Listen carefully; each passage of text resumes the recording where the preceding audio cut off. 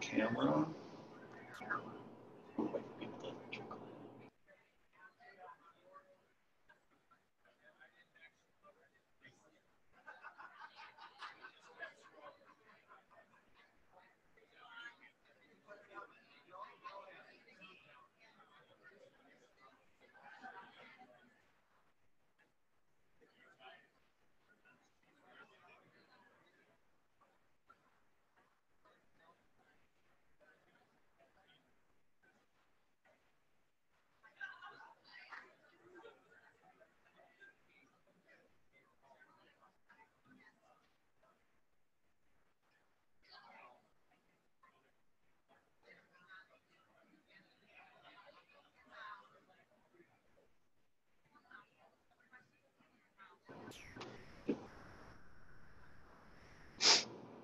Hello, welcome to NAIFA Live. I'm your host, Zach Hewells. We have two great speakers lined up for you this morning from our host location in Des Moines, Iowa. Now, some of you are joining us virtually or from one of the 18 watch locations across Iowa, Minnesota, and North Dakota. So let's just take a moment and see who's all out there. Give us a wave. Hey, hi everyone. Welcome to your NAIFA meeting. Now, before we begin, I do have a few housekeeping items to go over. So today, we have 2 CE credits that are approved for members in Minnesota, North Dakota, and Nebraska, and 1 CE credit that has been approved for members in Iowa. If you're participating from a NAIFA function, we have a qualified proctor on site to monitor, document, and testify to your 100% completion of the course. And for those of you joining us virtually with the intention to earn CE credit, you must remain present for the duration of the program. Throughout the program, polling questions will appear on your screen. You'll have 2 minutes to answer them in order to attain the CE credit. Now, the first polling question for individual viewers is, how many years have you been in the business? How many years have you been in the business? Please use the polling function on your screen to respond. You have 2 minutes. Now, NAIFA Live will be held every month, so please mark your calendar for the next meeting on March 21st, hosted again by NAIFA Iowa. This meeting will feature Rick Cordero of Principal Financial Group. The topic of Rick's session will be Income Protection Solutions, also known as disability insurance.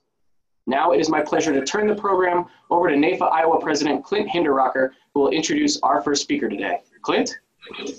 Thank you, Zach, and welcome NAIFA members in Iowa, Nebraska, North Dakota, and Minnesota.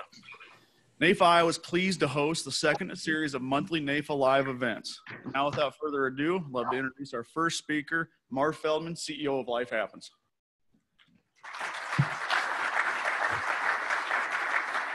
Thank you. Well, this is a different experience to be talking to one group here and a whole bunch of people elsewhere that I can't see. So when you wave, just remember, I can't hear you, I can't see you, but if you want to ask a question, I'm sure somebody can figure out how to get that done.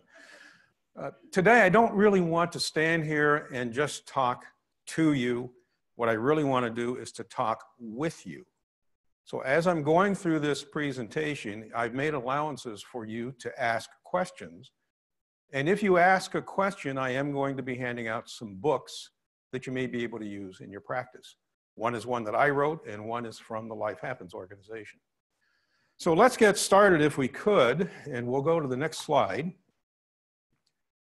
And the reason I'm showing this is, how many of you have had a terrible, no good, rotten, horrible day? Just a show of hands.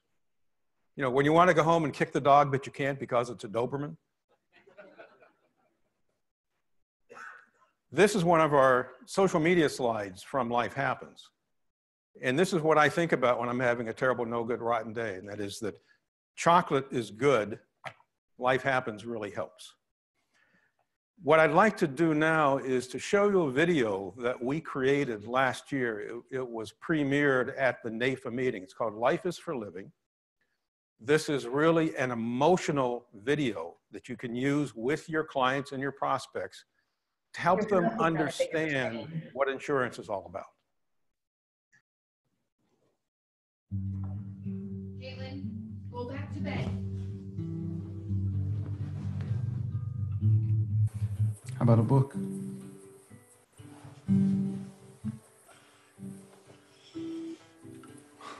Oh, that one again. Life is for living. Make sure you live it well. Jump in puddles, play in dirt, dress up like a baboon having a tea party in a skirt. Now, there may come a time when I'm no longer here. Just remember that life is for living, so be of good cheer. And if you're reading this, that must mean that I'm gone. But don't be sad, because life is for living, and you must live on.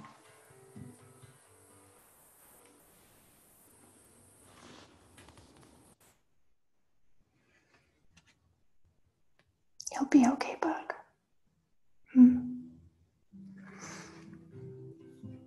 We both will. He made sure of it.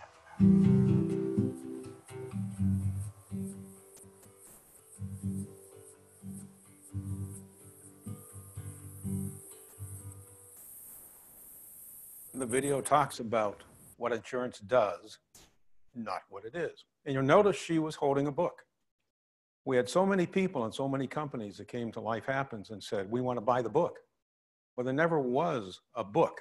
That was just a prop that was created for the movie. However, we now have the books. They're available on Amazon. They run about $6 a piece. This is a great tool to use for young families. You send them the video. It's on YouTube, where you can send them to the Life Happens site, lifehappens.org.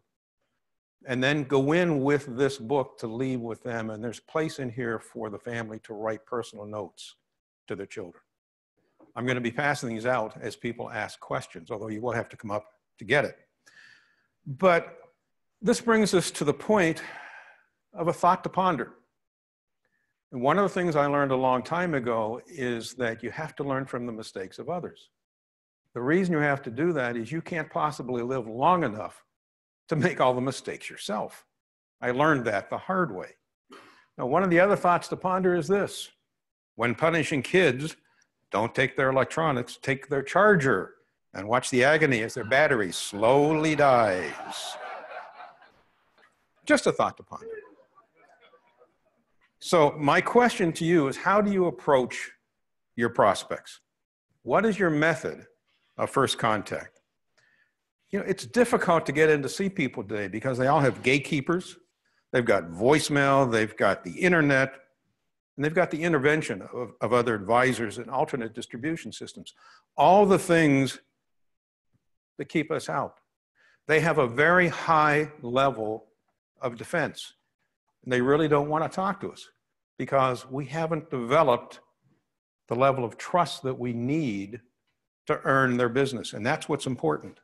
We have to earn the trust before they will do business with us. So why will they do business with us? Why will they buy from you? John, why will they buy from you? Clint, why will they buy from you? Because you have to earn the trust. You have to connect with them emotionally. Emotionally. If you do, they will trust you with their story, and they will trust you with their money. Remember, it's emotions first, it's numbers and statistics that confirm that decision. If there's no emotional buy-in at the beginning, they're not going to purchase what you're recommending, no matter what it is. Emotional buy-in is critical. So here's an example of what Life Happens can do for you in developing that emotional buy-in. This is one of our real-life stories from last year. Dory and I have two sons. Our oldest is Burke, and our youngest is Talon. And they are spirited kids. Dory is fantastic. She is the most wonderful person that I know. So when we first got married, as part of me being in the industry, we had life insurance, critical illness insurance, and disability insurance in place. Ironically enough, the first claim I paid out to a client for critical illness or disability insurance was my wife. Not long after my son Burke turned 1, Dory started experiencing headaches and they got quite severe, and she was diagnosed with a brain tumor. And the only option we had is to do surgery. It was a 4-hour surgery. The neurosurgeon always says, well, it wasn't what we thought it was. It wasn't a brain tumor. It was a cavernous angioma, the malformation of blood vessels. And in Dory's situation, they started to bleed. So once Dory was released, she was part of a rehabilitation program. And that's when we discovered that she had suffered a stroke and lost her right peripheral vision in both eyes. Now she couldn't drive anymore. So being 27 years old, giving up your independence was also very crushing and, emotionally difficult. I'm grateful every day that she's here.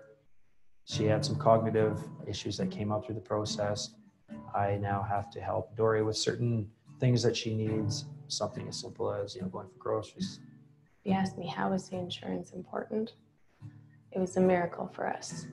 So having the disability insurance helped to replace a portion of her income, and also the critical illness paid a lump sum that helped us to ease any other financial stress, helped us to move closer to family so we could have the support we needed.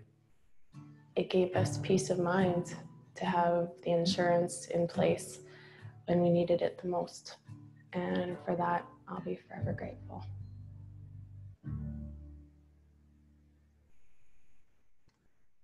Insurance and action stories. Stories about what insurance does, not what it is. Most of these are posted on YouTube for you to use. The rest of them are on the lifehappens.org site. But once again, these are the types of things you should be sending to your clients and prospects in preparation for an interview, because you want them to be in the right mindset. Remember, it's an emotional decision. Which brings up the point of prospecting. Just a show of hands, how many of you enjoy prospecting? Oh, one person, 2 people. You want to work for me? Because I hate to prospect. I'm one of those people that have severe call reluctance. Now, you wouldn't think that, especially after 53 years. But I really hate picking up the phone and making phone calls. When I pick up the phone, that stupid phone gets teeth. I was going to say something else, but that stupid phone gets teeth and clamps onto my ear, and I'm afraid it's never going to let go. Now, when I get through the first phone call or 2, I'm fine. But I really don't like to do it. But we have to remember that we have some goals that we have to keep in mind for prospecting. And there are 4 basic prospecting goals. One, I've already said it, we want to educate about what insurance does. We want to create increased awareness of the problems it needs solved, its problem solution. We want to motivate for a call to action. Problem, we have a solution. And we want to build trust and confidence. Those are the 4 goals that you keep in mind when you're doing prospecting. Now, the next question is, how many of you do referrals? How many of you ask for referrals? A number of you. Question for the rest of you, why don't you ask for referrals? Somebody spit out an answer. Okay, you don't know why you're not asking for referrals because nobody said anything. I can tell you why I don't ask for them. I'm always afraid that people are going to say no. I don't want to ask because I don't want to get a no. I have really thin skin and I take a no personally. What I found is there are other ways to ask for the referral, and I've got some of them listed here. So instead of saying, who do you know, it's who do they buy the materials from? Who are their suppliers? Who provides their IT service? Who's their main competition? And then after you get a list of names, because they'll give you those names, you ask for a letter of introduction. The letter of introduction is, this is Marv Feldman. I've recently done some business with him. I don't know if you can use his services, but I think you should really get to know him a little bit better. He will be calling. That's all I want. And it's on the letterhead of the client. And I then follow up, make the phone call. Yes, I do make those types of phone calls. And try to get that appointment and make sure that the client knows that if the individual says, "I'm no interest," that I will not pursue it. I will not do anything that would harm our relationship. This is a very easy way to get the referrals. It works very, very well. The letter of introduction was actually published within the Advisor Today magazine some years ago, so it's probably still in the archives, but you can also get it out of my book that I wrote for MDRT here a couple of years ago. Anybody here do cold calls? A few. The young lady right there. Good for you. Good for you. I used to do that when I was training New York Life people. I was a manager for New York Life for 5 years. You have to do things you don't really want to do. So I made cold calls back then, but it does require courage and thick skin. So I knew I needed to develop a prospecting system that worked for me when I was out doing other things. So developing a prospecting system is critical to our success. Question: how many of you have been in a slump over the years? Probably everybody. The reason we get into a slump is we've been working really hard, building that funnel, putting the names in, working those cases, getting them through, getting them placed. But while we're doing that, we stop prospecting. Think about how you work. And there are no new names going into that funnel. So we need to develop a system that works for you all the time. One of the things that I used many years ago was direct mail. Most people have stopped using it, although I will tell you from the research that I've recently seen, the direct mail responses have increased significantly because there are so few people doing it today. And the people that I know that are still doing it are having great success. You've got to purchase a mailing list. You've got to purchase the right type of mailing list. Internet marketing, a lot of people doing internet marketing. And of course, social media. Social media is one of the keys today. Millennials today will look you up on the internet. If you don't have a viable website, they're not going to do business with you. It's really critical that you have that. It's critical that you're involved in all these things that they do. Now, I have a website, but I don't do social media because I didn't want to have to deal with New York Life's compliance people for it. So I just don't bother with it. So my social media is all personal, not business related. But when I was doing prospecting, I had a specific program that I used. I was sending out pre-approach letters, not just a cold letter, but a pre-approach letter. And I purchased a list from Dun & Bradstreet. Everybody know what Dun & Bradstreet is? Okay. And I wanted a list geographically around where I lived in Ohio at that time that were closely held businesses, not public corporations, that were doing at least $5 million a year in sales and had at least 15 or more employees. So let me give you the reasoning for that.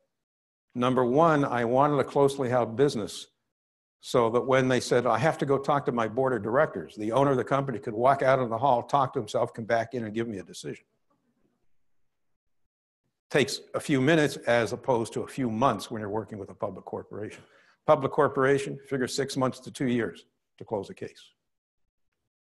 $5 million a year in sales. There's a rule that I used, and that is that most companies, not all, but most, have about a 10% profit margin. So if I've got a company doing $500,000 a year, $5 million a year in sales, I've got $500,000 of cash available that they can use for new people, they can use for plan improvements, they can use for R&D, they can use for raises, they can use to fund the solutions that I'm going to present. I don't need to find the money is there. It's now a matter of how are they going to allocate the funds. So somebody can have a problem, but if they have no money, you can't solve that solution. Sometimes you get them to buy term. Term is great. Term is my inventory of future business. I write lots of term, and I convert lots of term because I'm trying to solve permanent problems, not temporary problems. 15 or more employees because I wanted these companies to have other issues other than business succession or estate planning. I wanted them to have key person, used to call it key man, not anymore for the ladies, key person insurance. These are people that are critical to the success of the company. These are people that we want to provide golden handcuffs to. We want to make sure they don't leave. We make it expensive for them to leave. But if something happens to that person, how is it going to impact the success of the company? And we have a real life story at Life Happens about that. Somebody was killed on a private plane. And he was the rainmaker for the company. But we had key man, not we, but there was key man insurance that was involved. And what we try to do in those situations is we say, what is 1 year's profit for your company? It's $500,000, it's $1 million, it's $2 million, it's $5 million a year. That's our profit. What would happen if John or Jill were no longer here? How would it impact that profitability? Well, we'd lose X amount of money. Well, let's insure 1 year's worth of profits. If something happens to Jill, we'll make sure that 1 year's worth of profit comes in to fund you during that time when you need to go through the transitions. The cost is only pennies on the dollar. Let me explain how it works. So we found a problem. Now we're presenting the solution. So we're going to insure a year's profits. When you're working in the business markets, there are so many different problems that they have that we can provide solutions to. Many times they don't know that they have a problem until we make them aware of it. Phone calls to follow up. I told you that I don't like to make phone calls. We were sending out 50 letters a week. If they put them on my desk to make the calls, by the time I'd get around to them, they would have turned yellow because I hate making phone calls that much. So I hired a young lady who sounded absolutely magnificent on the phone to make all the phone calls. And the pre-approach letter we were sending out said, my name is Marv Feldman. I represent the Feldman Financial Group. We have some products and services that we provide that may be unique and profitable to you. I'd like to take 20 minutes to explain to you what we do. That's all the letter said. Sometimes we'd send out something a little unique and different. So for a while, we were sending out a $2 bill. Anybody have a $2 bill in the wallet today or have seen them? You know, if you want to tip somebody, tip them a $2 bill. Instead of giving them 2 ones, you'll be amazed at the difference in the reaction you get when you give them a $2 bill. It's just phenomenal. And we got that same reaction when we mailed these letters out. The $2 bill is unique and different. So are the products and services we provide. Let me tell you about them. We did have some issues with the $2 bill. Occasionally we'd send it out. My gal would call me and say, hey, you know, this person got the letter, there was no $2 bill in it, he wants another. We'd send him another. So then I told her, staple all the $2 bills in so they don't get lost. And then when they said your $2 bill wasn't there, we'd say, well, is there a staple or staple mark in the letter? And they say, yeah. And we said, well, somebody on your staff has the $2 bill. And then I thought to myself, because I'm relatively smart, I said, hey, let's just put a staple in and send it out without the $2 bill. Look at all the money we could save. Didn't actually do that, but I did think about it. We also sent out the dollar Sacagawea gold coin. Once again, it's unique and different. And we also used the $1 million bills, which I'm going to show you here in a little bit, which cost about 15 cents a piece. The $1 million bill is unique and different. Now, when you use the $1 million bill, you may have some compliance issues because the securities side might say, well, you're telling them that you're going to give them a guarantee of success. That's not the case. So every compliance office is different. I was able to use them. Some companies won't let people use them, but the $1 million bills are great. And if we have time, I'll tell you a story about the $1 million bills. The only problem I had with this system, we lived in a little town in Ohio. At the time I was growing up, there were 25,000. Today, there's only 8,000 people there. But all of our prospects were 50 to 100 miles away. So we had Cleveland on one side and we had Pittsburgh on the other. It's a 100-mile drive between the two, maybe a little bit longer. And the problem I was having is she wasn't paying attention to the zip codes when she was making the phone calls. So she'd make a morning appointment in Pittsburgh, and then she'd make an appointment for late morning or early afternoon in Cleveland. And then she'd make another appointment back in Pittsburgh. And finally I said, stop, don't do this anymore. Check the zip codes, only call this zip code for this day. So we got the tribe time down to a more reasonable level. But she was so efficient.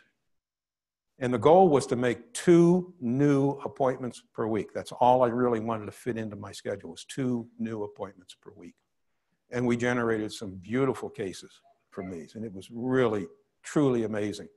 One quick story, and then I'll move on. She made an appointment for me for an HVAC company in Pittsburgh, Pennsylvania, one of the largest ones in the state of Pennsylvania. I went in, I talked to them. talked about all the different things, and they said, there's nothing you can help us with. We've done everything, including all of our estate planning. And I said, well, do you have enough confidence in your advisors to allow me to give you a review of your estate planning documents? I won't charge you a fee, because I'm fee-based plus commissions. And they said, sure. He opens up the drawer, he pulls out the documents, he hands them to me, and I'm looking at them. And every single document is stamped draft, has never been signed, they're 2 years old. I said, I think we have a problem here. You've got the documents, they're 2 years old, the estate planning laws have changed, these were never executed. Do I have permission to call your attorney? They gave me permission. The attorney said, we've been trying to get them to do this for 2 years. How did you get them to think about it again? So I asked for permission to work with the attorneys. We had all new documents drafted. We got all the documents signed. It generated a 6-figure premium from one pre-approach letter. It works well if you work the system. And this is a system that worked for me when I was out doing everything else. Life Happens Pro. Life Happens Pro. This is a program that we put together for NAIFA people, like the people that are sitting here. It is a subscription resource system that allows you access to everything that we do and allows you access at a discount. If you haven't checked it out, go online, sign up for it. You get 30 days free. And then if you want to continue, you can just let them charge the credit card. You can pay annual, you can pay on a monthly basis. But the cost is relatively insignificant for what you're going to receive. Everything we do, we get compliance approved, but we do suggest that you go back to your primary company and get it pre-approved again. As I was telling Jill earlier, it's not unusual for the compliance department to approve it, for you to submit it, and for them to say, oh, that's not approved, because it's a different compliance person, and their system doesn't cross-check. So to be safe, do that. And I'll show you a little bit more about compliance as we go through. So we have 2 websites. Lifehappens.org. That's the website for you to send your clients to.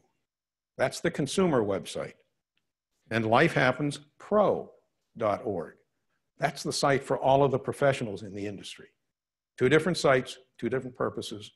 And we're just in the process of revamping the site to make it much more user-friendly. That will happen in the next couple of months. Now, all of you should know about LIAM, Life Insurance Awareness Month. The spokesperson we had last year was Danica Patrick. We had her for 3 years in a row. And she was doing public service announcements for us. In the United States, there are about 10,000 public service announcements per year. Danica's PSA ranked in the top 7% of all public service announcements from all industries. Over the 3-year period, it hit 1.7 billion who had an opportunity to either see or hear her announcement. The industry wanted us to change to a new person this year. So we have selected a new person. It's a she. In the entertainment industry, it's a name you will all recognize. Unfortunately, she has not signed the dotted line as of last night. And I was just on the phone with her yesterday. So when I have that, we'll make an announcement. But I think you'll find this is somebody that you can all relate to. She has 2 teenage kids. So it's not just a story about life insurance. It's about her parents, and it's about taking care of the family. It's about the financial journey. It's about the financial planning. So it's a multifaceted story. You're going to be very pleased with it. One of the things that we have to learn, I'm doing okay time-wise, right? Who's got my cards? Oh, okay, great. Need to put my glasses on so I can see you back there. But then I can't read anything down here if I put my glasses on. Questions to ask. Questions to ask. Business issues, family and life issues, life insurance, investing. Different types of questions for different types of purposes. So what do you do or say to make the prospect aware of his or her planning problems? We have to ask the who, what, when, where, why questions. Open-ended questions that can't be answered with a yes or a no. We want to make them speak. We want to make them talk. And we want to make them feel uncomfortable. We have to make sure they understand that there is a problem that they have that requires a solution which we can provide. Not necessarily that we ourselves will find that solution, because we have to work with other advisors. So when I'm doing this, I'm using a flow chart. This is my flow chart. Actually, it was developed by one of the guys in my study group probably 30 years ago. And I've revised it over the years. And yes, this is compliance approved. So it's not an issue. If you want a copy of it, just let me know. Actually, NAIFA has this in their system. They can send you a copy of the slide.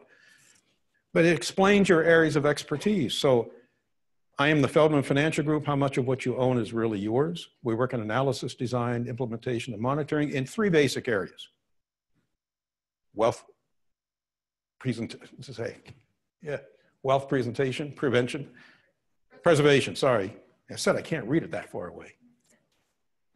Employee benefits and investments.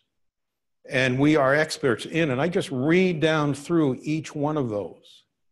What I'm looking for is I'm looking for a spot where the client will say, well, what does that mean?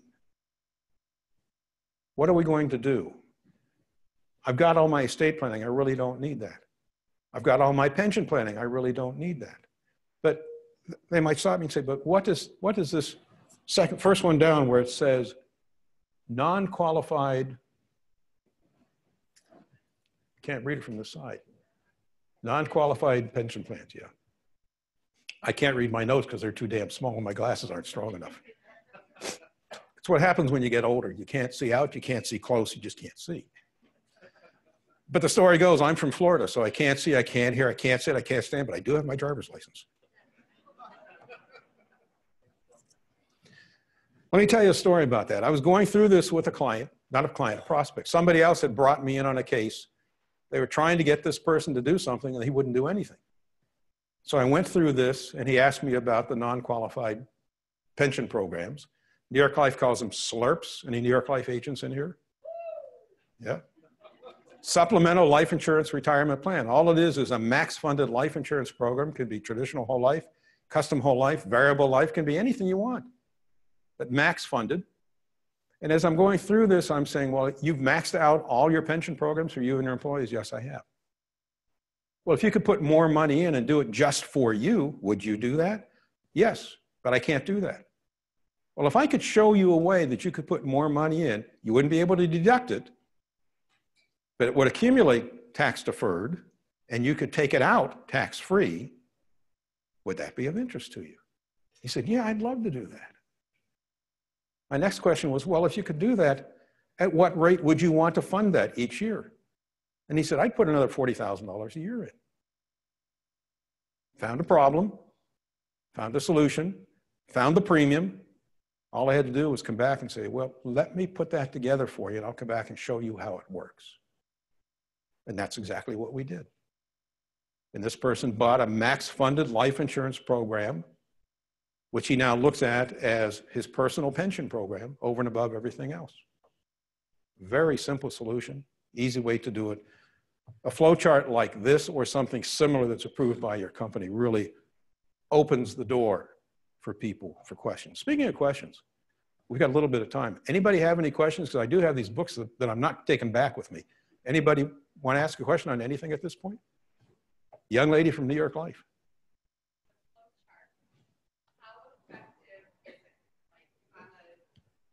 You have to, I can't come down to you, so you've got to come up here to get this. Okay, the flow chart. Wow, that's really loud and I'm really loud, sorry. How effective is it? How often do you use it? What would you say your closing ratio is when you use it? Okay. The flow chart is extremely effective. And for every new case where I've sent out a pre-approach letter or I'm making my first presentation to those people, this flow chart is used in every single case. It gives me a track to run on. For those of us that have been around long enough, we can remember being trained on the old whole life policies, live, die, quit. Compliance probably wouldn't approve that today. But that's what we were trained on. We had a track to run on. This is my track to run on. It allows me to show them everything we do, to ask the questions to find the problem. Guys, you don't have to take pictures. We'll make sure that NAIFA sends it out to you. It's also in my book, which I'm going to hand out. The other thing about this is they may ask you something about disability insurance. Well, I didn't write disability, but I had other people in other companies that were wholesalers for disability. So I would pick up the phone and I'd say, I'm going to bring in my disability expert. We're going to sit with you. I'm going to bring in my pension expert. We're going to sit down with you. I'm going to bring in my health insurance expert. We're going to sit down with you. It wasn't me.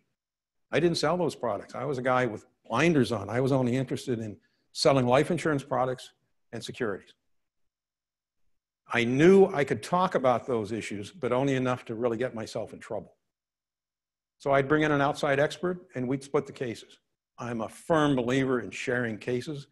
Much better to get something than to end up with nothing, or give the person some misleading information, not that you meant to, but only because perhaps I didn't understand it properly, and make sure that this client gets what they want. You want to make sure you develop a client, not a customer. Understand the difference between the two? A customer is somebody you deal with once and you never see them again. A client is somebody that you see over and over and over. You want to build client relationships, not customer relationships. You look like you have a question. So how do you handle a client that says, oh yes, I've got life insurance and it's provided through my employer group, and they think that's enough? One of the great ways to answer that is to say, have you ever run a calculation to determine how much you really need? They might say yes, or they might say no. I say, well, I have a suggestion for you. And I had a client that was referred to me. New York Life sent somebody into my office. They had been transferred from California to Florida. In the process, the company he was moved to cut his group insurance in half. He came in saying, I only want to replace my group insurance. I said, well, let's find out how much you really need. In my mind, I knew what the number should be, but I said, if I tell him this, he's going to get up and walk out the door, because I was thinking a seven-figure number. He only wanted to replace about $150,000 a term.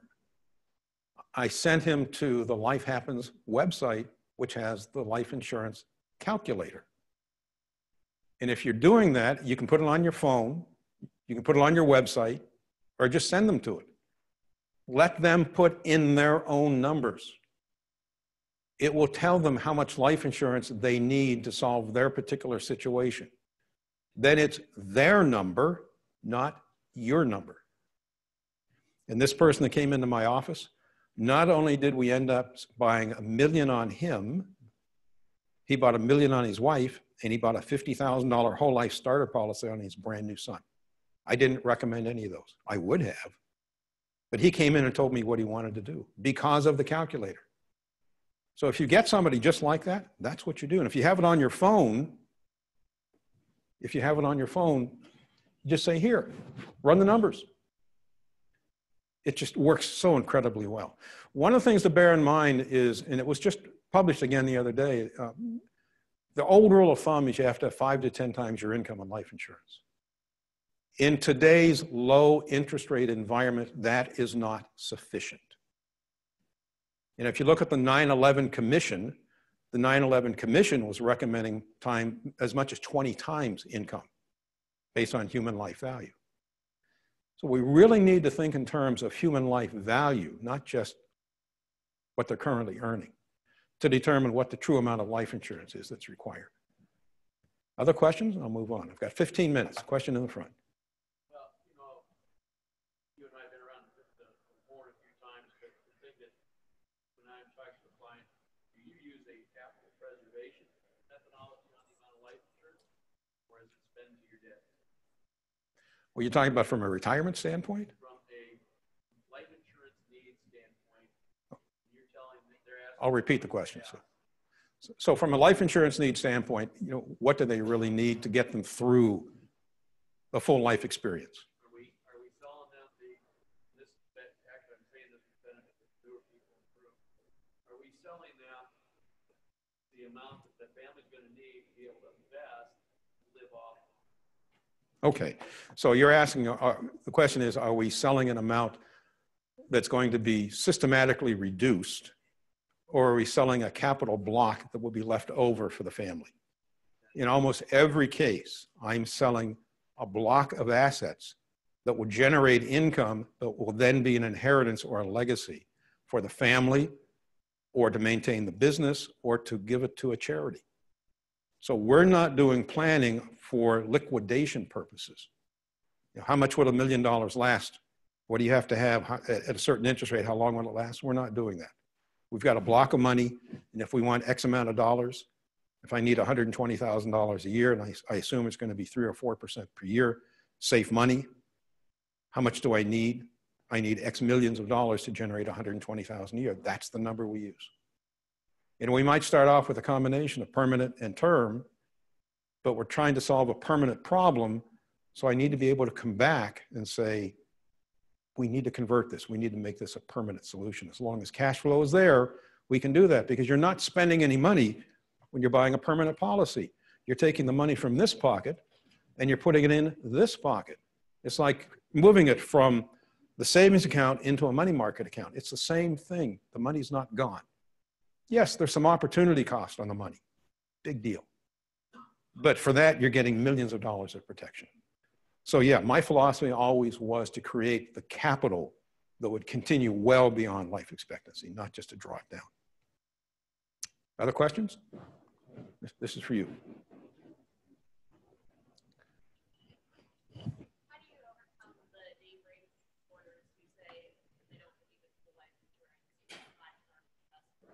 Question is, how do you get over the situation where they're being told by other advisors or what they read in the paper, buy term and invest the rest?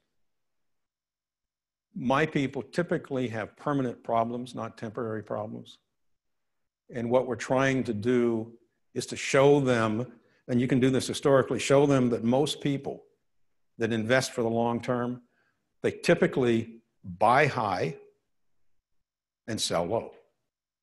So when you look and see that the market has had a 8, 9, 10% rate of return, if you look at most people, they normally have a 2, 3, or 4% rate of return because they're buying and selling the wrong products at the wrong time. I'm not telling people that they should not do their own investments. We did investments too, so we did pretty well over the years. But what we're saying is that we want to make sure, we want to guarantee that if your investments aren't there at the time when your family needs it the most, we will create the cash that your family needs at the time that it's most required. We create cash where none existed before. That's what life insurance does. Term is a temporary solution. Less than 2% of term ends up as a death benefit. Less than 2%. And most of it doesn't convert. Depends on how you run your practices. So if you're talking to somebody and you want to make sure that they've taken care of everything that's needed, thank you. She was telling me I've got 10 minutes. If you want to make sure that you've taken care of everything that's needed, you can't look at just a 5-year or 10-year term because the problem is longer than 5 or 10 years. And if you're talking to somebody who's older, maybe a 20-year term isn't a solution also because they can't buy a 20-year term. They're too old. They have to have something else. So there are lots of creative ways to buy permanent insurance and reduce the cost, but still have it as permanent insurance that will be there for their lifetime and will pay out when it's needed the most. You want to make sure that the product you have lasts longer than you do, not the other way around. That's the problem with term. So yeah, you hear that all the time, but historically, most people don't do well when they're doing their own investments. So it's, yeah, you're always going to hear that. And even today with some life insurance products, it's a great place to put safe money. Annuities are a great place to put lazy money. Anybody know what lazy money is? Lazy money is money you've got in a savings account that's earning 1/10 of 1%, 2/10 of 1%. Chase Bank currently is paying 2/10 of 1% on their, I think it's on their money market. So why would you want to do that? Let's put it to work someplace else where it's going to earn you more and you still have access to all the money. There's so many products that we have in this industry that will do that. If they really understand what we can do for them and we tell them properly, make sure they understand the story, and we know they've got a problem and we're going to present the solution, Because if we've done it properly, they'll buy the concept. And the concept is what we're talking about. It's the concepts that we want to talk about, not the solutions. Not the illustrations. We want them to remember why they bought, not what they bought. Remember why they bought, not what they bought. So here's an example of one of those concepts. If you can read it. You told me you'd spend your whole life trying to make me happy, and the husband is saying, I didn't expect to live this long. The concept is, you may live too long, you may outlive your money. What am I referring to here? Annuities. Annuities. Make sure that we provide the ongoing lifetime income stream that this couple is going to need. And yes, John, I will send you this. So let's talk about some other concepts. And remember, we want to sell the concepts, not the products. We want to sell packages that are designed to solve the problems, to solve specific needs. This is what insurance really is. It's discounted dollars, dollars for pennies apiece, dollars for future delivery. And that's what I've got here. The 1% solution. What am I talking about? Anybody know what the 1% solution is? I'm going to show you a picture if you don't know the answer. All right, let me come back to that. Life insurance and retirement, we already talked about that. Salary continuation, part of the things that we talked about when we're in the business cases. And a concept that works very, very well is to put me on your payroll. So you're working in a business case, and the people say, we really can't afford your premium. Now, you know they've got the money. They just don't want to pay it. So the question is, Mr. and Mrs. Prospect, how much do you pay your janitors? How much do you pay your line foreman? How much do you pay your administrative assistant? Well, if you were to hire one more of these people, just one, would it make any difference to your bottom line? And the answer is normally no. Excuse me. The answer is normally no. It would not make any difference to the bottom line. But Mr. and Mrs. Prospect, if you put me on the payroll, the day that you walk out, the euphemism for die, the day you walk out, I'm going to walk in with $1 million tax-free, or 500,000, or 10 million, whatever the number is. And when you put it in perspective, they look at that and say, oh, well, that makes more sense. And I can't tell you how many cases I've closed over the years by asking them to put me on the payroll. And that's what's going to happen. The next question they always say is, well, can I deduct you? No, you can't deduct me, but you can try. Any questions on any of the concepts? Once again, they're in my book. That's what I'm handing out next for questions. Oh, she's going to get the first book. Yes.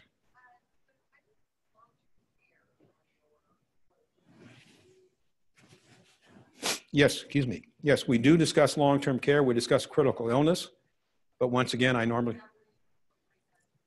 yes, that's all incorporated into that. And what we find, yeah, come get your book. And there's a whole section about long-term care in here. And you've got Deb Newman here as an exhibitor.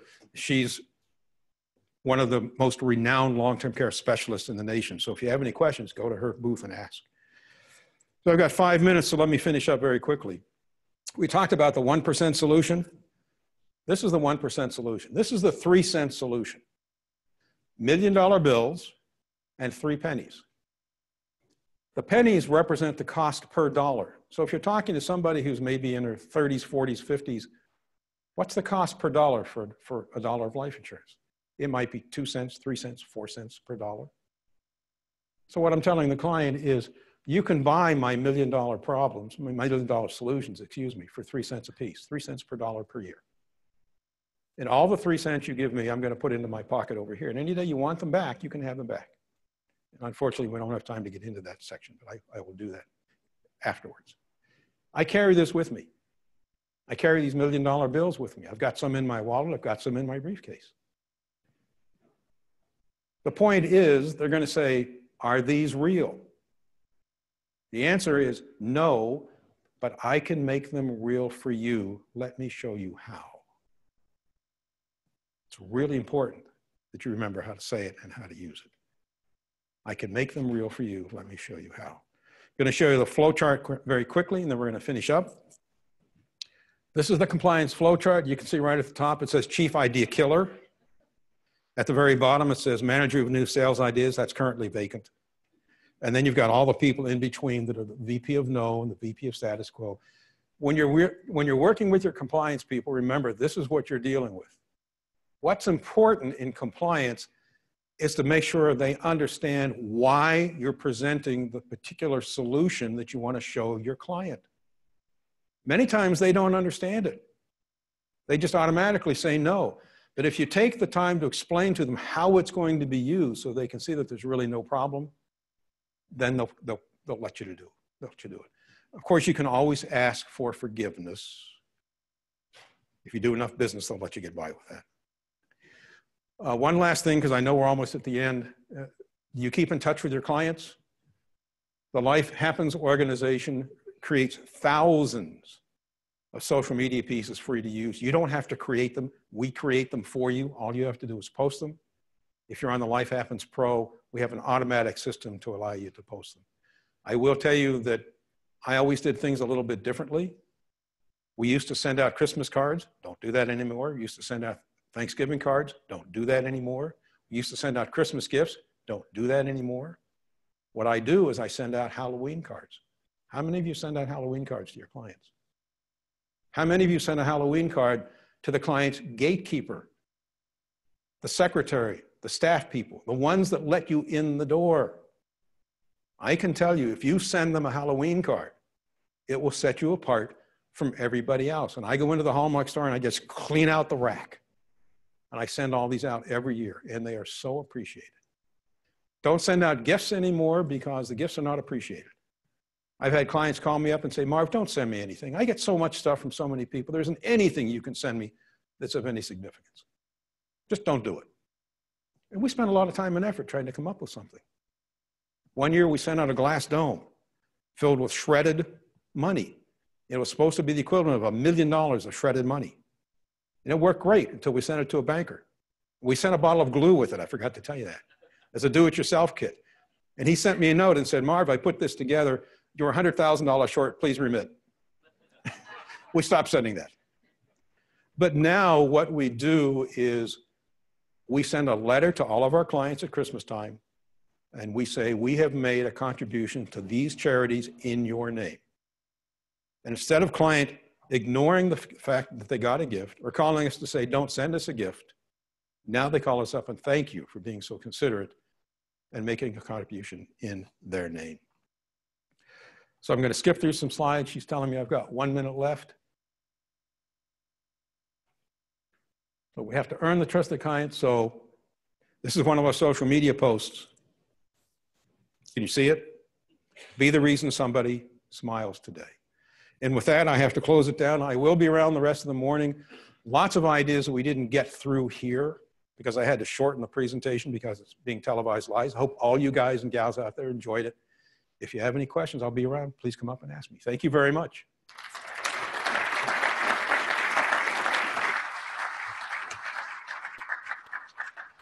And I have 2 books left. Appreciate it. All right, thank you, Marv. And I'm going to turn it back over to Zach in Falls Church, Virginia, before our break. Thanks, Clint. And once again, thanks, Marv, for your presentation. That was really great. Before we take a break, we have another polling question for individual viewers. What state are you viewing today's program from? What state are you viewing today's program from? Please use the polling function on your screen. You have 2 minutes. Now we will take a 10-minute break and reconvene at 10:15 a.m. sharp. Thanks so much.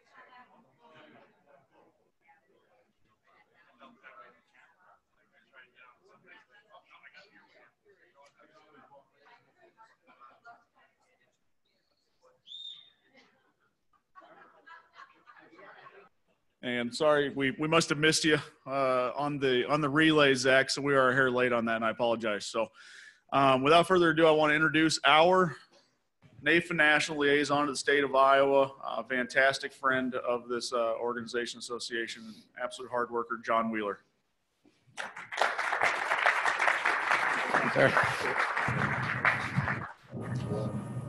Good morning. Everybody's alive and well and awake, and it's a good day. It's not snowing. There's no ice, right? It's all good. All right, so buckle up. This is called Fast and Furious Sales Ideas and Concepts. So this typically takes a little longer than the time we're allotted, so I apologize in advance if we go a little too quick. All right, first of all, the secret to getting ahead is to get started, according to Mark Twain, so let's get started. First of all, we got two people in a hot air balloon that they're crossing the country. They say, where are we? So they drop down a little bit, and they see a guy in a gray suit carrying a briefcase. And they said, hello, where are we? And the guy said, well, you're in a hot air balloon. Said, who is that guy? Well, he's either a tax attorney or a salesman. So well, how do you know? Because what he said is 100% correct and 100% irrelevant. Now, how much of the time do we start out and we present the solution before we even know what we're trying to solve? So the challenge is prescription without diagnosis is malpractice in any field. So what we have to understand is we have to, first of all, find out, is there a problem that the client is looking to solve, or is there something that they're wanting to accomplish? See, there's a difference between knowledge and intelligence. Too much of the time when we first start out in the business, we say, well, if I just knew more and I just presented more, well, it'd be simple. Well, see, the thing of it is, knowledge is knowing in tomatoes are fruit. Intelligence is knowing that you don't put tomatoes in fruit salad. So let's get some intelligence to go along with our knowledge. And let's talk about what our products do, just like Marv said, instead of what they are. The average person does not want to buy life insurance. If someone calls your office and wants to buy life insurance, the odds are very good they're uninsurable. Because anyone who can't would buy all they could get.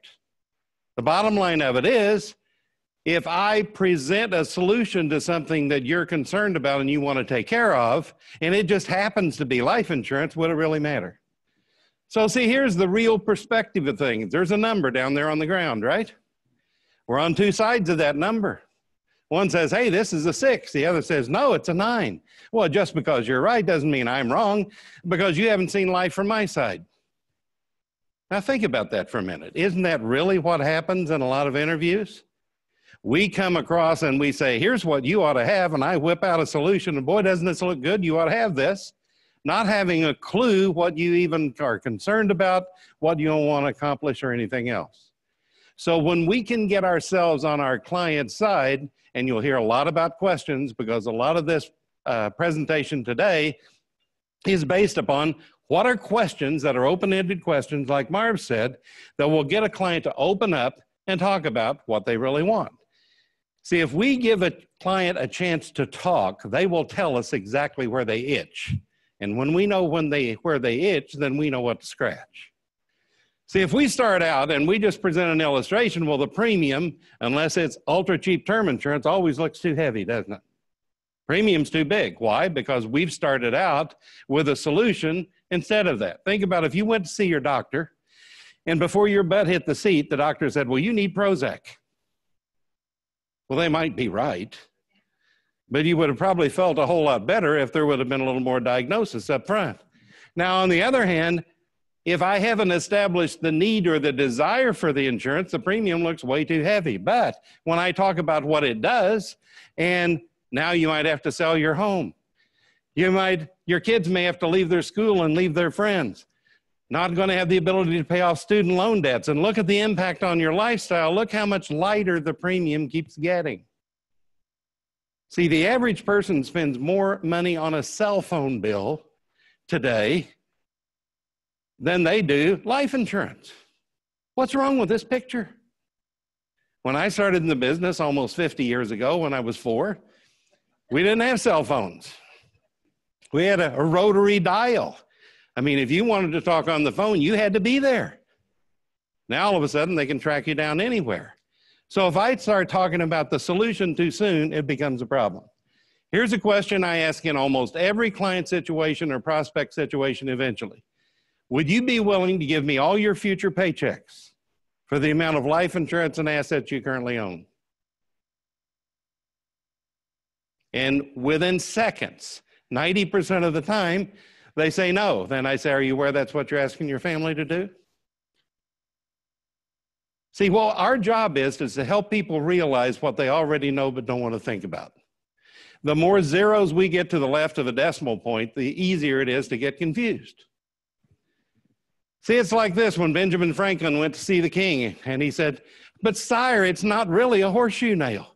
He said, for one of a nail, the shoe was lost. For one of the shoe, the horse was lost. For one of the whore, the rider was lost. For one of the rider, the battle was lost. And all for the one of a horseshoe nail. It's not the nail, it's what the nail does. Just like life insurance or disability or anything else. See, there's two types of life insurance. The kind where the premiums increase and then the coverage stops, or the kind where the premium stops and the coverage continues for life. Which one do you prefer? Pretty simple. But simple doesn't always mean easy because we have a tendency to confuse it. Or have you heard about the new term insurance? The old term insurance is actuarially designed to expire before you do. You look at anybody's term insurance and look at the cumulative premium, and the cumulative premium will typically exceed the death benefit anywhere from 3 to 7 years before life expectancy. And life expectancy is nothing but a simple average. So if you tell me when you're going to die, we'll price things just exactly right, but if you can't commit, I can't either. See, the new term insurance is actually designed to last as long as you do, no matter how long that is, and it's guaranteed to never increase in premium. So at the end of the day, which type of term insurance would you prefer? There's a guy from the forum that says it this way, that he said, do you want the term insurance that costs money, or do you want the term insurance that makes money? Because all it is a term. A term might be how long you pay it, or how much life insurance should I have? Anyone ever been asked that? Now, the calculator on Life Happens will do the same thing. Sometimes you might not be to where you're getting reception or whatever, or maybe you're not a techie. I've done this on a cocktail napkin for years without a computer, and people understand it, and I've probably sold more insurance with this concept than any other single thing. First of all, how much do you want to have set aside for final expenses? Unless you've got a prepaid burial and so on and so forth, there's a cost, right? What's emergency fund? Emergency reserves, most experts recommend somewhere between 3 to 6 months in expenses be set aside so you're not thrown into debt if something bad happens. Then we got mortgages and debts. I owe, so off to work I go. How much money would it take to be able to pay off all your mortgages and debts? You notice I didn't say to pay off, I said to be able to pay off. That way we don't get into the great debate about, well, I've got a low interest rate, I don't know if I'd want to do that. Well, having the ability to do it is still a stronger position than not having the ability to do it. Fair enough? And then education. How do you feel about education for the kids? And don't forget the surviving spouse. Because what would happen if I said, would your surviving spouse be able to get some additional education and as a result be able to be more self-sufficient? Now, am I really on the behalf of the client? Absolutely. I'm showing them all the ways. I'm asking questions. I'm not telling them what to do. And then if these things were taken care of, how much of your income would still need to be replaced and for how long? Now, if I inflate up and discount back and use all the other expensive computer programs, this will be plus or minus 10%. Now, outside of that, all there is any maybe additional tax, legacy issues. If I have philanthropic desires, add that in, subtract what you've got, what your liquid assets is, that's an easy number. It's a starting point. We have to win the battles before we worry about winning the wars. See, Mark Twain again said it this way, the two most important days in your life is the day you're born and the day you find out why. We were talking earlier about when are you going to retire? Well, to me, retire means tired again, retired. So why would I want to retire from something that I feel good about what I do and I can help others think about things they don't want to think about and probably wouldn't take care of without me? So as long as I can add value, why wouldn't I? First concept, Marv talked a little bit about this. In one respect, I'm going to take a different spin on it, put me on the payroll. Let's say that you're going to hire an employee to fund your retirement. So what if you were to hire an employee, pay them the current minimum wage? Now this, of course, is going to vary from place to place. You can adjust the numbers. It's easy to do. And what if the only job that employee had was to help ensure that you had enough income at retirement to live more comfortably? And what if that employee never took a vacation, never called in sick, doesn't need a medical plan, no 401k contribution? And what if I told you that the minimum wage that you paid them, they're going to provide you almost as much, or in some cases, maybe more than what you paid them during that time for your retirement? Well, that maybe be of interest. So let's say that you hire an employee at $8.25 an hour. Now, most places today, minimum wage is going up above that. If I'm out in California, I'm going to be way above that. And, you know, even most places around here are going to be at least 15 within 3 or 4 years, if not already. So just adjust the numbers. So at $8.25 an hour, 40 hours a week, 52 weeks a year, that's $17,160. So they work for you for 10 years. Now, during that 10-year period, what if that provided you almost as much tax-free income from the aid for 35 years, from 66 to 100, as you paid them every year during the 10 years? Well, that may be something you'd be interested in. When did I use the word life insurance? Now, do you really care what it is, or do you care what it does? So if I took a 45 select male non-tobacco as an example, and I put a 10-pay annual premium of $17,160, that means I paid $171,600 over 10 years, right? Then I'm going to start tax-free income from age 66 to age 100 of $16,685 for a total of $583,000 plus. 171 for 583. That wasn't all that bad. We've all made worse decisions. And oh, by the way, if you died then when you're 100 years old, there's also another $41,000 income tax-free death benefit that comes in even after you receive that 583.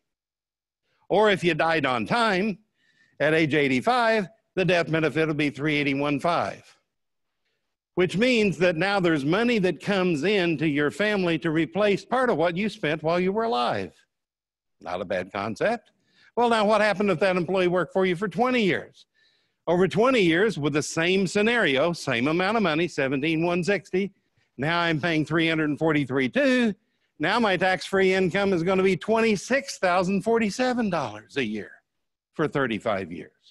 So you pay 17 for 20 years, and you get 26 for 35 years. Not bad. And oh, by the way, yes, there's still a death benefit at age 100 of 54, or at age 85 of $488,000.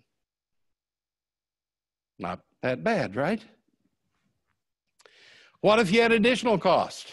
Now, most people that are going to hire an employee don't just have payroll only, do they? You've got Social Security. That's 7.65 on the employer side. So 7.65 of the 17,160 is another 1,300. Now, also, you're going to have GL and workman's compensation, depending on the business and so on and so forth. It's probably going to be at least another $500 a year. And then that doesn't possibly even include normal retirement contributions that you might be responsible for, or medical 401k benefits or whatever. So now with the new numbers, it's now $18,973 a year as a minimum. Same scenario. Now I'm going to have tax-free payments of $18,450 if I paid them for 10 years, when I paid $18,973 for only 10, with a death benefit of $45 at 100, or $399, almost $400,000 at age 85. Now, as the minimum wage goes up, or whatever you're going to have to pay, guess what? The numbers keep looking better and better and better. And like Marv said, would this really bankrupt you or cause a serious problem if you hired this other employee? And oh, by the way, while you're owning this, You could even use this for other purposes. If the bank told you no, you can always get this, and if you pay yourself back as well as you would the bank, it will still continue to make money as if it were still there. What if they work for you for 20 years? Again, same scenario. Obviously, the numbers do nothing but get better, because as we know, when the premium goes in, the more premium there is. Economics 101 says the greater the rate of return is, the longer the money's there. The last year is the biggest return. Second concept is what I call the blackjack approach. So how much life insurance would you acquire if you could only get it for the use of your money? So in this example, we've got a 55-year-old male, select preferred non-tobacco, $1 million 10-pay with waiver of premium, so it'll be self-completing during that 10 years if something were to happen and he would become ill or injured, unable to work. Premium's about $69,000 a year. 10th year death benefits $1,277,000. So during that acquisition period, again, if he paid $690,000, $1,277,000, almost doubled his money. He's made worse decisions. But now what happens if he starts pulling out over the next 10 years the same amount he put in during the first 10 years? Now he's playing with the house's money. He has no skin in the game. And as a result, with no out-of-pocket cost other than the use of the money, now the 20th year death benefit is still $583,000. And at age 85, if he dies on time, $679,000, and he had no skin in the game at all. Not bad, right? Simple concept. Third concept, how many of you are P&C agents? Multi-line as well. If you use this concept, you'll increase your business 30% next year. Fair enough? All right. So how many of your clients could properly explain to you how their auto liability works? I'm talking about at least 2 days later. Right? All right. So let's say that I'm crossing the street. The brakes fail on your car and you run me over and I'm, heaven forbid, killed or seriously injured. What do you think my wife's going to sue you for? Everything she can, at least $1 million or all over the board, right? Well, now you've got 100, 300, 100 liability. Now, do you know what that means? They're going to look kind of starry-eyed most of the time. Well, I don't really remember. Why don't you explain it to me? Well, what that means is that since only one person was injured, being me, that your insurance company is going to pay up to $100,000.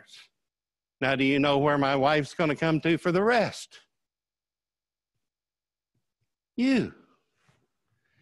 Up to all of your assets, and in most states, up to 25% of your income. How do you feel about that? Well, I don't really feel very good about that, right?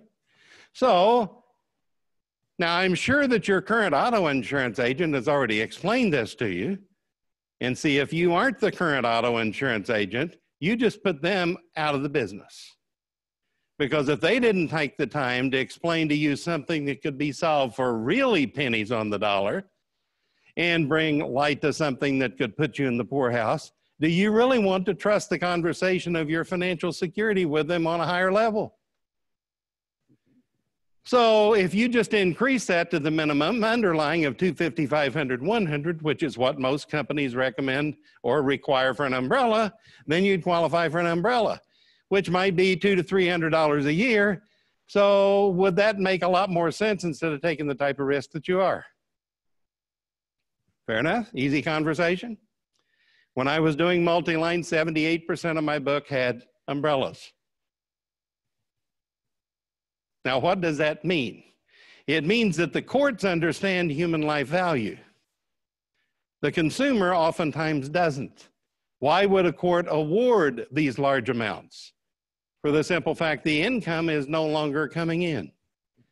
So, now that you've insured somebody you don't even know for at least $1,250,000, I'm sure you've got at least that much for your own family, right? Do you have any clients that don't have $1,250,000 of life insurance? I bet you do. Easiest transition in the world. Let's say that your car was destroyed in an accident and your policy had lapsed. Would you walk for the rest of the time or would you go find a way to get a new car? Well, now, doesn't it make sense to have alternative plans in place just in case something were to happen and you were out of the picture? See, otherwise you're just like the man who was walking along the street in a snowstorm and he came to the barricade and it said road closed, and with no alternative plan, he just stood there and started getting covered up with snow. It's always good to have an alternative plan. Fourth concept, workman's compensation. Are you currently paying compensation for your company, for your employees? And do you realize that most states do not require that you have it? You can post bond and you can post cash and so on instead of that. I'm not saying that's the preferable way. I'm not saying it's a normal way, but it is the law in most states. So what happens then? They hold you responsible if something happens to one of your employees, right? That's the whole reason we have workman's comp. Nothing went wrong. It's just like most forms of insurance, it was a cost. So you can self-insure and accept all the risk yourself, but that doesn't really make a lot of financial sense, does it?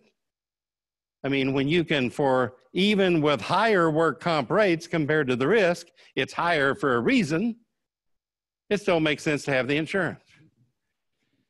So if that doesn't make good financial sense, then doesn't it make even less financial sense for you to have risk your income that might stop in the event of your death, or if you became ill or injured, who's going to pay your bills?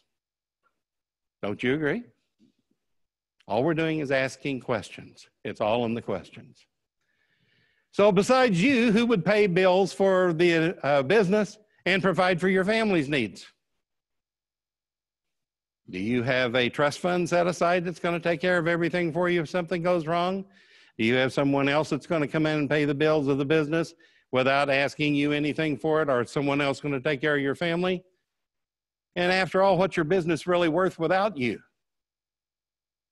Because if your business is worth as much without you as with you, we've got a real problem, don't we? So which would you prefer to acquire, assets or liabilities? Well, especially if I'm working with CPAs, this is one of the common questions I ask. In fact, recently we were working with a farmer who had a $5 million operating loan for his farm. And guess what the bank required?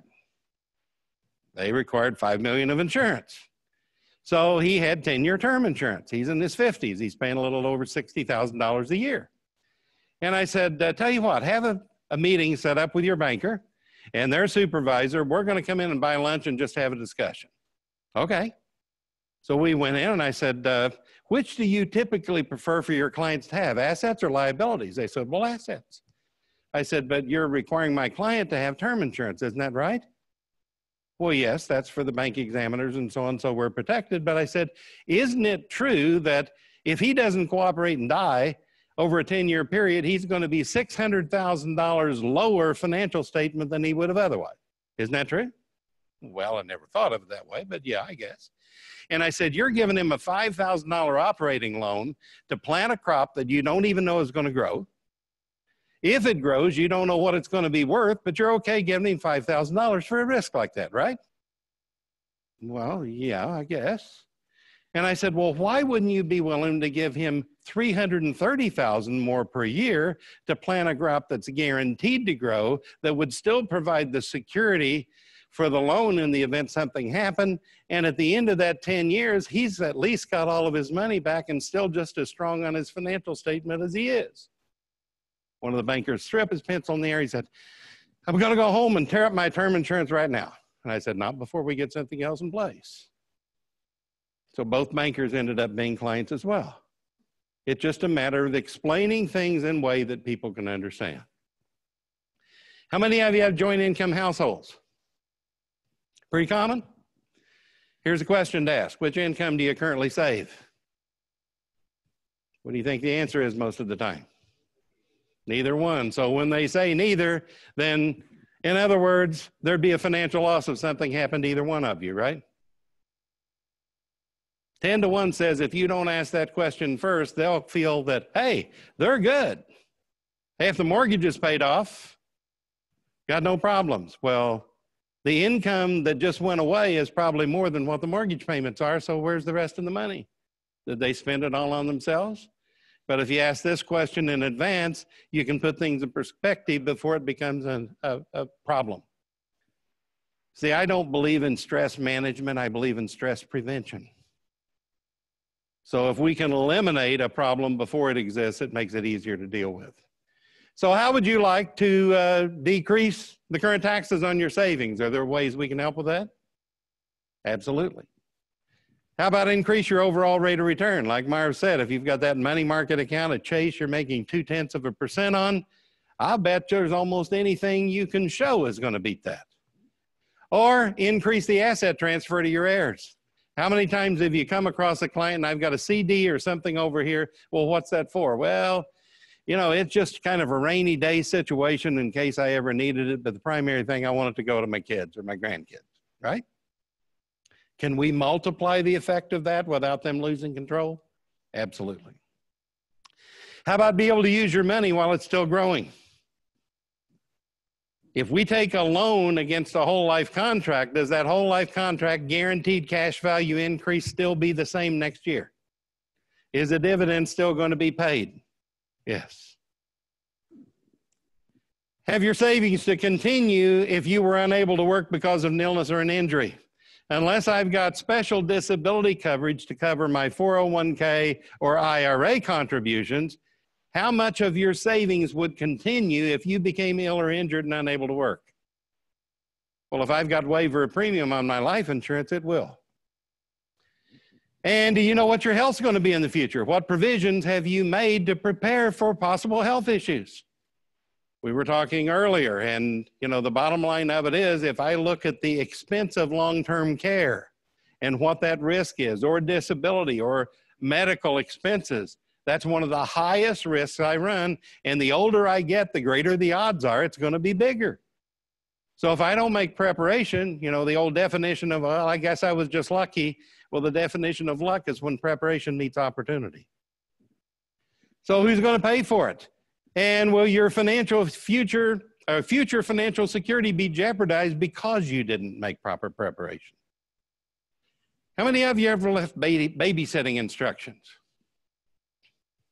Right? Why? Why do you leave babysitting instructions?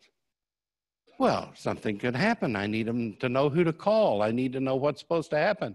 What type of babysitting instructions would you leave if you might never come home? I mean, if we think enough to leave babysitting instructions because we're going to the show or going out to dinner, doesn't it make sense to leave instructions for the financial security and well-being of our family on a longer basis? See, here's some business leading questions, again, if you're operating with business owners. What do you want to have happen with your business when you retire or something happen to you? A lot of times we get so busy building up the business that the train starts running faster and faster and we don't know how to get off. So again, doesn't it make sense to have more preparation in that regard? Who besides yourself is capable of running the business? Great open-ended question, because what's this tell me? I'm going to get one of two answers, either nobody or I'm going to get a name. Now, if someone is capable of running the business, if something happened to you, what did I just identify? A key person. And what have you done to keep that key person here?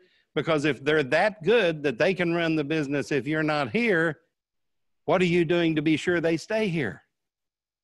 Now, see, I don't call them golden handcuffs. I use fur-lined handcuffs. It's softer and sweeter, and it's easier, right? So who do you depend on the most? Again, just another way of the same thing. Even if they're not running the business, how many businesses rely heavily on someone to do a certain task or a certain part of the business that they might be capable of doing, but it's the last thing that they want to do? And do I want them running away? Because if they're a good quality employee, everybody's looking for the same thing. They want somebody that's dependable. They want somebody that is going to operate that business as if it were theirs, keeping the consumer's interest in mind, but still looking out for the company as well. One of my favorites. When's the last time you took a 6-month vacation? What do you think the answer typically is? Never. What would happen if you did? What would happen if you were gone for a year? What's the common answer? I wouldn't have a business to come back to. Well, what would happen if you never came back?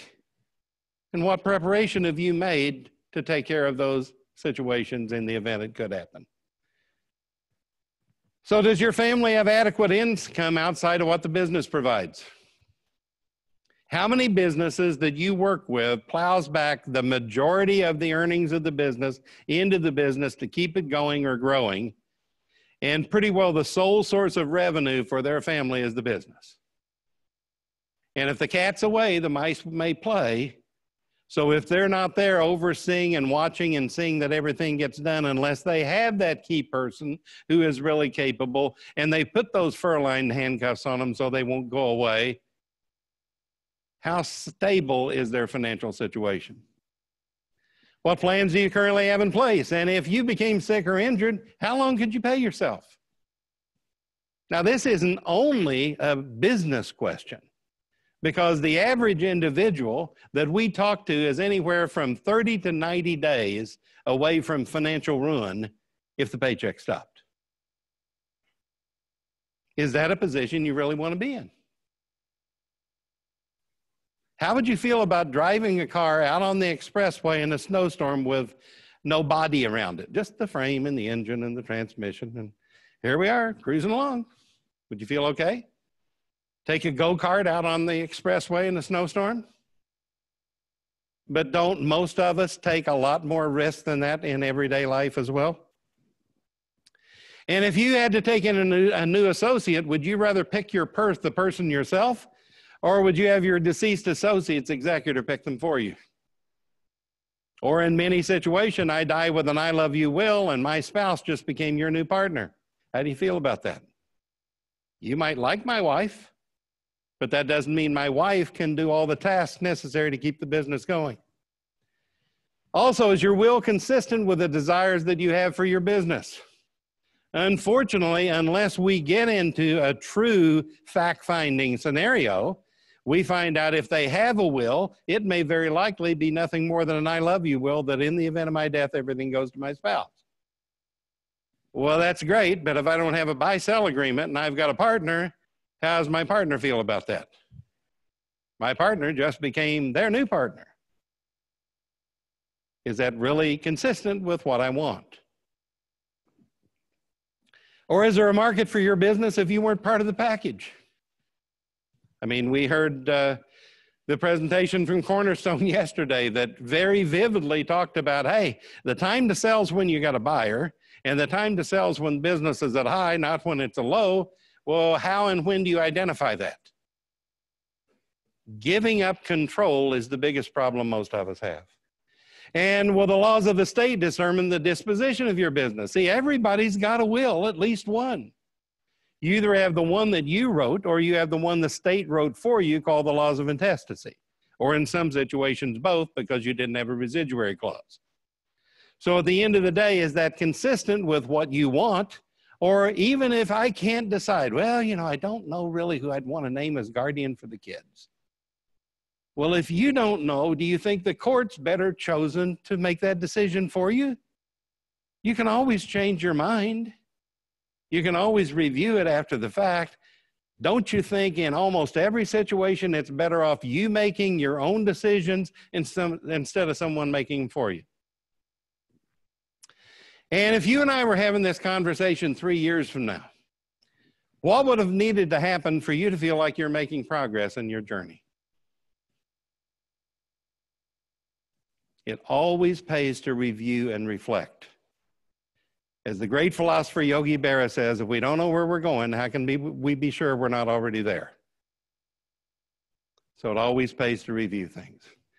Some business facts. Marv talked a little bit about this. This is primarily with family businesses, in the fact that more than 75% of all private businesses, that's the non-public business in the U.S., are dominated by families.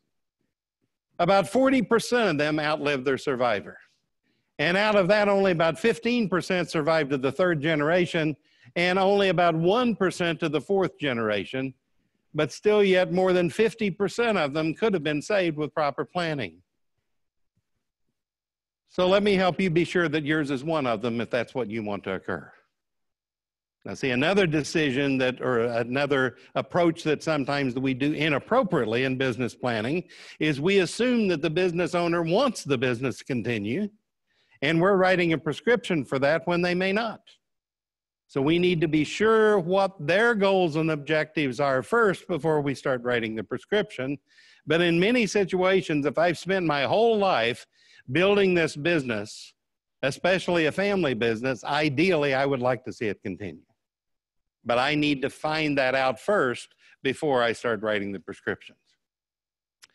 Is your current coverage cost effective, or is it just cheap? Because see, cheap things have no value and valuable things don't normally come cheap. See, we need to find out if your insurance is cheap or inexpensive. There's a big difference.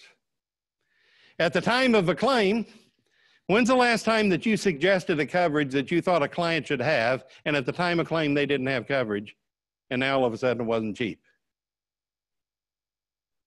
So if that claim occurs, if it's sump pump and sewer backup coverage, or if it's flood coverage, if it's even earthquake coverage, or disability, or life insurance, you know, I'm 35 years old, I'm going to last forever. I'm bulletproof.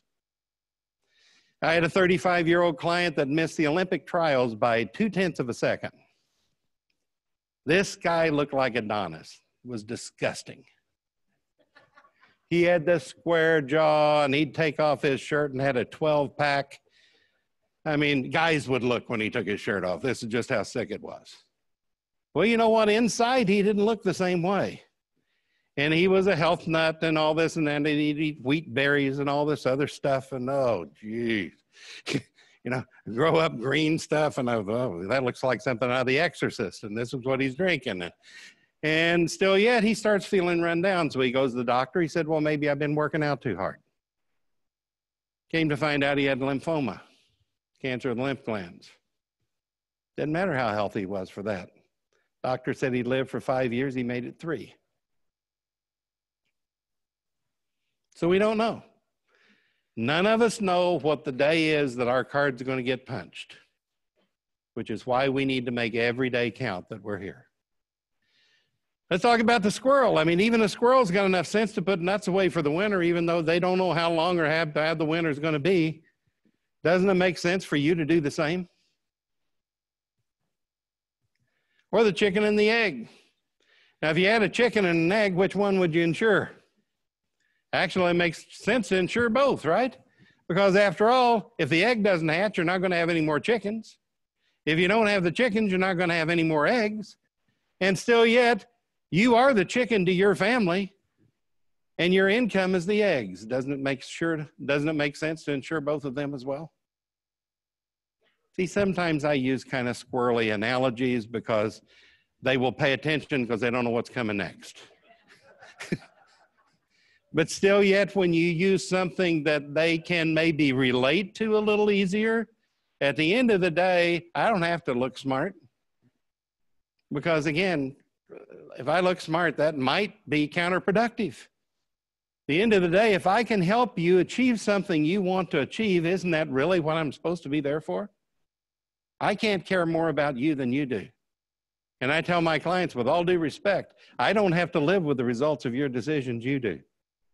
So that's why you need to be happily involved in knowing why you're doing what you're doing and understand what you're doing. How about the cash register? Let's say you found out that in your local supermarket or your shopping center, you heard there's going to be a huge cash register placed out there on Saturday. And then starting at 10 o'clock, people could line up in the line to line up in that cash register, and they could carry away all the money that they could carry. Where would you want to be in that line? Well, unfortunately, you're not at the front of the line now. There's lots of people ahead of you. You got all sorts of payments before you can save a nickel. Wouldn't it make sense for you to put yourself up to the front of the line and at least start saving something for you today? And then as you can afford to increase it, start saving more as time goes by. See, every day you procrastinate, it gets harder to do the same thing. Or how about the money printing press? See, when we go to DC 2 or 3 times a year, I walk by the treasury, and as Tom Hagner would say, you can hear cha-ching, cha-ching, cha-ching, cha-ching. They're printing money. Well, we can't legally do that. But what would happen if you had a printing press in your basement that printed money? Well, if you did, would you insure it? How much would you insure it for? All the money it's going to print at the least, right? So for your family and your business, basically that's what you are, is you are that printing press. So look at the amount of money that you're going to earn between now and when you stop working, and tell me that's not a bigger number than what you give yourself credit for. So doesn't it make sense to insure yourself for just as much?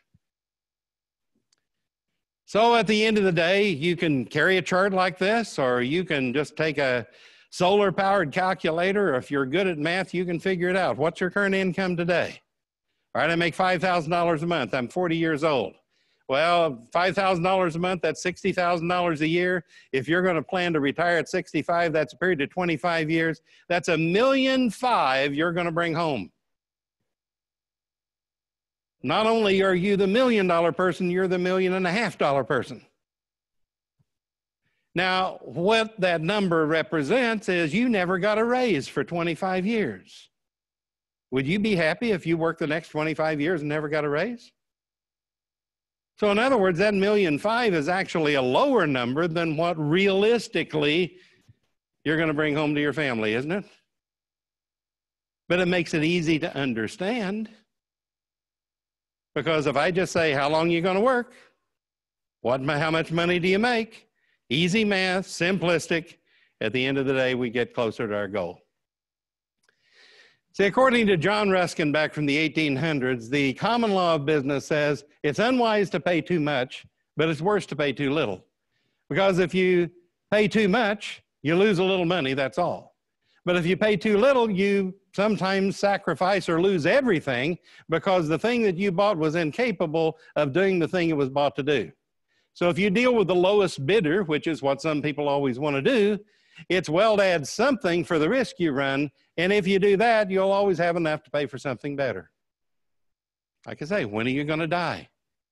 If you tell me when, we'll pick exactly the right thing for you to have. But if you can't commit, I can't either. Here's the other thing for you PNC people. Even if you don't use PNC or don't sell PNC, you can still use the same thing. Jill, I know that you deal with property and casualty. What's the average value of the cars that you insure? $45,000 the average. And roughly what does it cost to insure that $45,000 the car as an average for a collision and comp? $700 a year? Okay. So $700 a year for something that's worth $40,000. Now, next year, is that car going to be worth more or less? Less. So how much is your insurance going to go down? Not much. Might even go up. Well, that sounds kind of like a losing proposition, but $700 is not a big deal, right? All right, what's the average value home that you insure? About $1 million. And what does it cost to insure $1 million home? $1,300. And since you've been in the business, how many people have had a total loss of their home as a percentage? High or low? Very low. So in other words, you're paying $1,300 not for $1 million, but probably for something less is really what you're going to gain from it, right? All right, so if you're paying $1,300 for something that's $1 million, that hopefully is going to appreciate, but you're paying $700 for something that's worth $40,000, it's not going to be as much later, then if, what's the average income of the clients that you have? 65. And how many years are they probably going to work? Yeah, just as an average. All right, so 20 years, that's $1.3 million if my math's correct. So if you got something that's worth $1.3 million, now you were paying $1,300 to insure something that's worth $1 million, but you're probably never going to get $1 million from. Now, Jill, it's important that you understand that 100% of us die.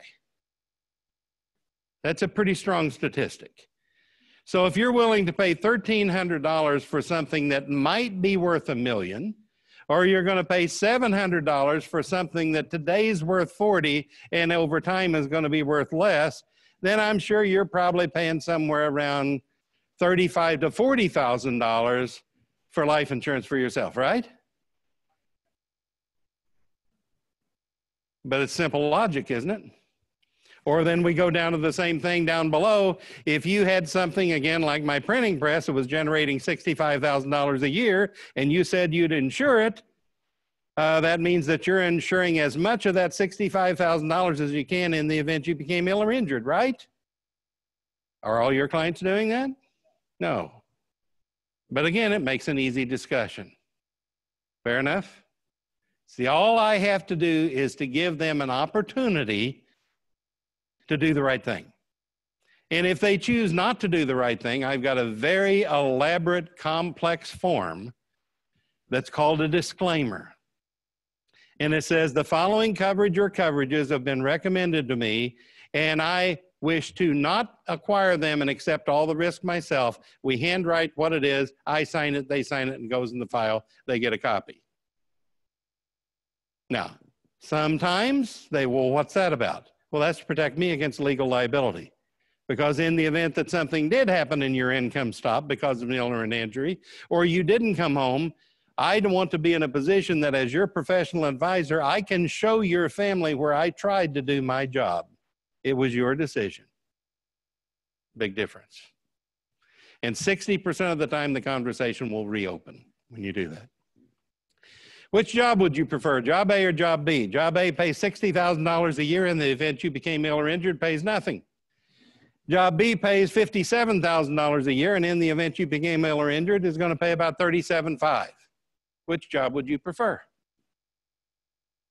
Well, unfortunately, you have job A right now if you don't have disability coverage, because the difference in that 57 and the 60 just happens to be the premium that would provide that $37,500. 18-second disability presentation. Or my favorite, because this one is mine, this one I stole from Bert Mizell years ago, is the two elevators. You got a choice on getting on two elevators. Which one would you prefer to get on? First one or second? So you said the second one. Why? It had 3 cables instead of 1. Well, unfortunately, you're on the first one now because that first cable represents your income, and if your income goes away, your financial security just crashed and burned. On the flip side of it, with the 3 cables, it would be your disability income and your waiver premium. Who would you prefer to disinherit, your family or the government? And what have you done to be sure that you haven't done what you intended to do so? And are you sure your assets are going to go where you want them to when you die? See, all of us have got 3 choices. Everybody's got the same 3 choices. The people of our choosing, which normally include our family, charity, or the government. And even if you don't like your family, surely to God we can find a charity you like better than the government. So wouldn't it pay to review your situation? Do your great-grandchildren know your name? How many of you can tell me what the name of your great-grandmother or grandfather was? Pretty low percentage. Well, I bet you if you were getting a check every year, you'd remember it.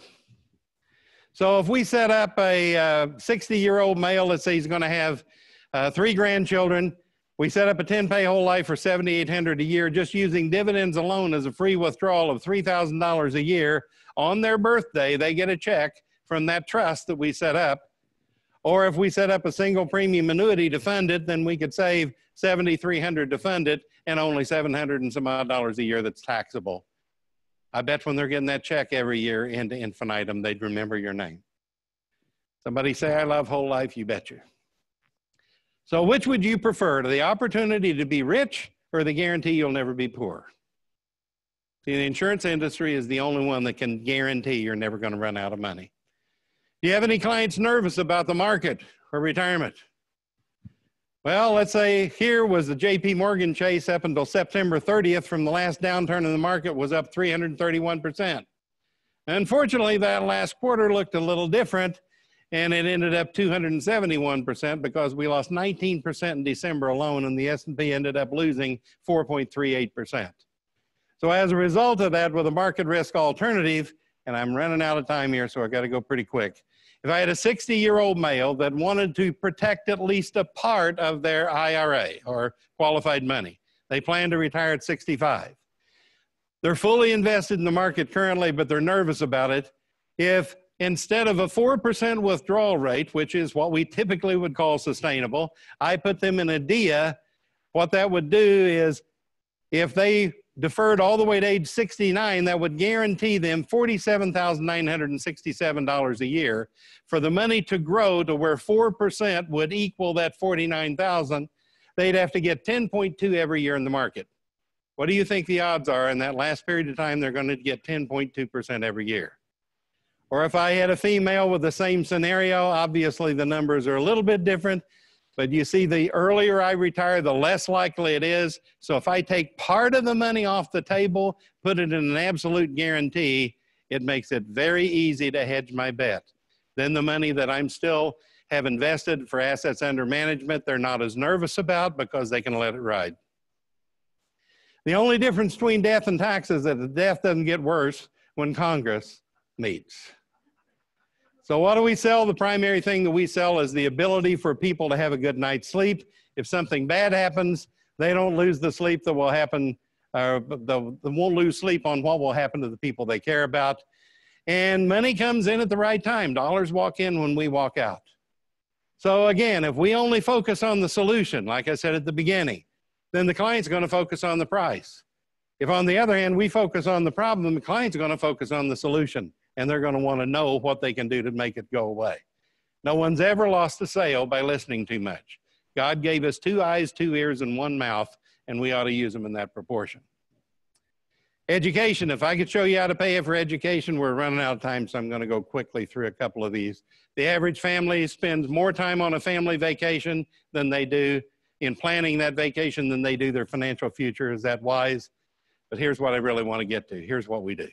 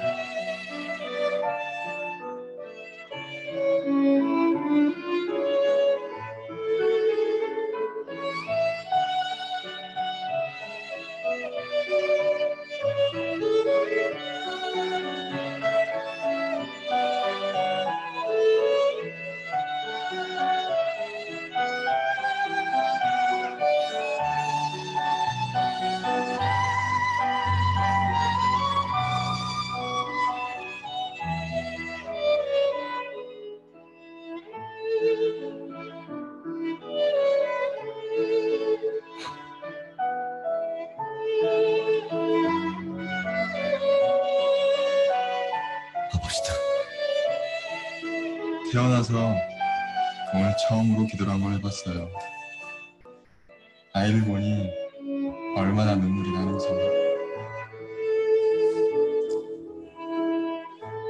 저 결정했습니다. 이 세상 닿을 때까지 우리 아기 지켜주겠다고. 그리고 영원히 사랑하겠다고.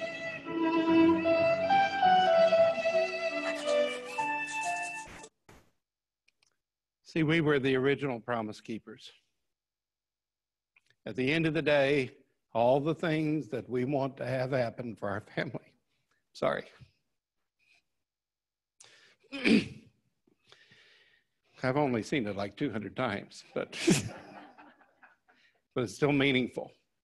Because when that baby is born, our lives change. And we want everything in the world for them. And as long as we're here, we'll do everything that we can to provide that. Doesn't make sense that we would make sure that our promises are kept, even if we're not here to keep them. So if you believe in keeping your promises, can you still do that if your income were to stop, or if you didn't come home? What provisions have you made so far to do it? So let's review the promises that you've made and the goals that you want to achieve to be sure that you're going to be able to do it. See, nothing is really impossible. The word itself says, I'm possible. So remember, yesterday's history. Tomorrow's a mystery. Today is a gift. That's why we call it the present. Thank you.